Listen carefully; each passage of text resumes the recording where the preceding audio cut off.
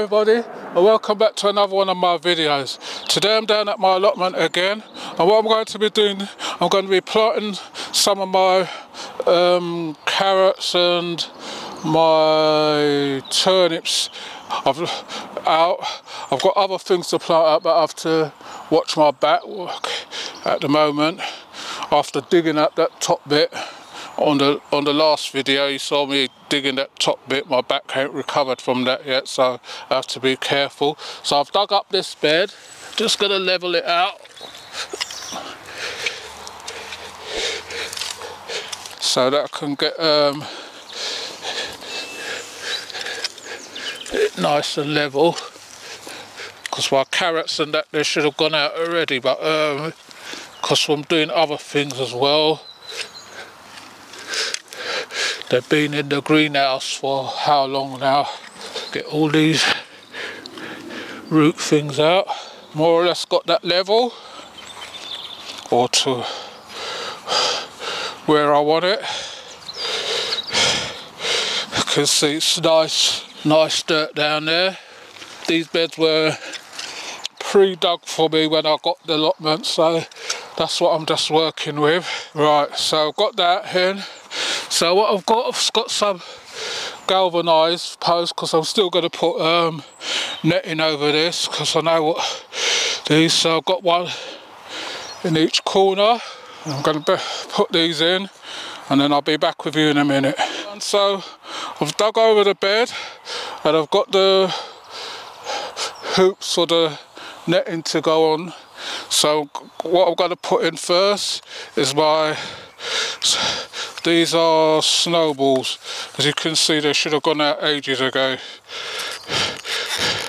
but I'm just gonna get them in now so that they're out of the way. Just gonna pick off all the ripe leaves so that just other ones are left on it.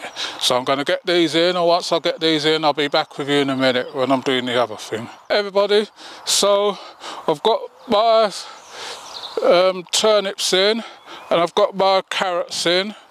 That's all my back is going to allow me. I was going to try and get my spinaches and my rest of my broccoli in here, but I would have to maybe get a longer netting to stop the snails, because I don't want them, as like how everything's coming along nicely in there, I don't want them to be coming and helping themselves when they didn't plant anything, which they seem to like to do. So we've started our planting now. We've got our brassicas in, our turnips and things. I haven't seen any Swedes. Someone said to me that Swedes don't grow down here, but if I see any, I'm gonna get some and put them in and see what happens, because sometimes people just like to talk and they haven't tried it themselves. But those are what's in the carrots and everything. I've still got spinach and broccoli to go in.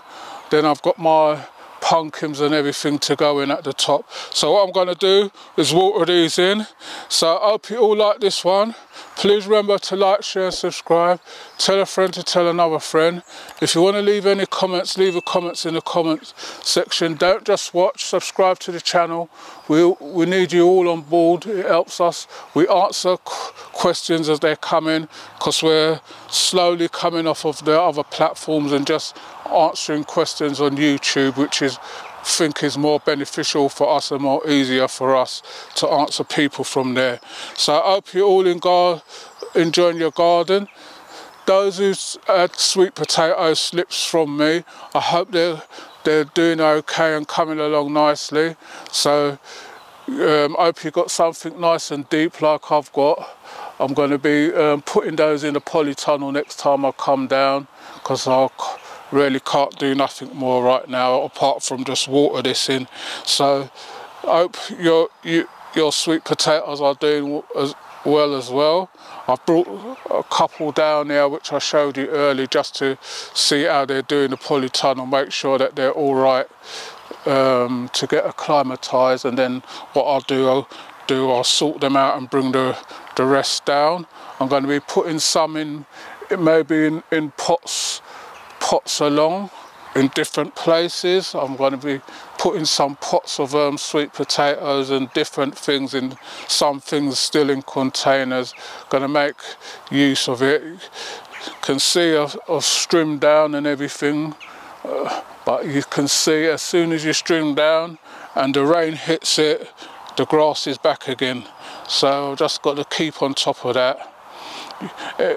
So thanks for watching, and I hope you all enjoy your garden season, and I'll see you all on the next one. Thank you.